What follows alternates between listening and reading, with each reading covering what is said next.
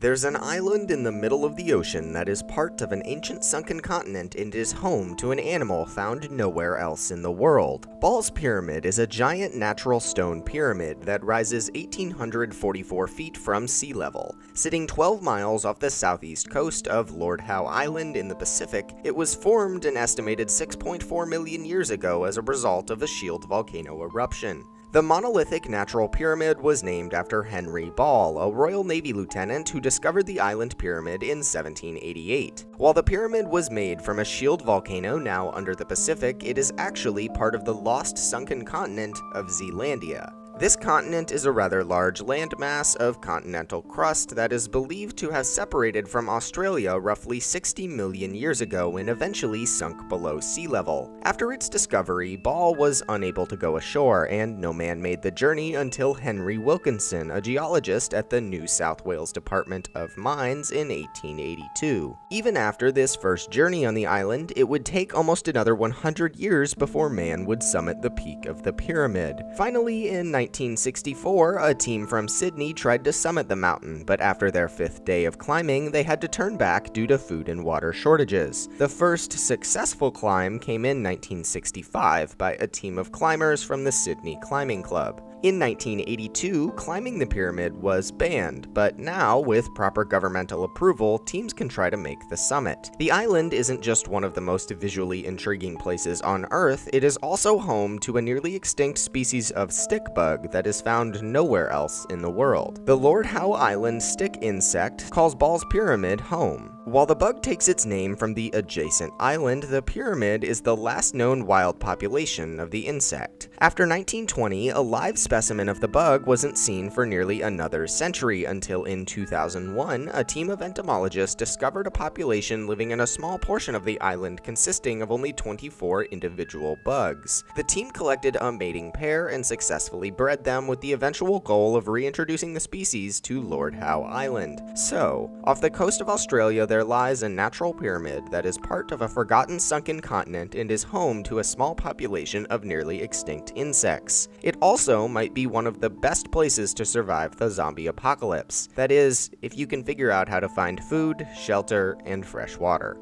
Thanks for watching. If you enjoyed this video, be sure to like, share, and subscribe.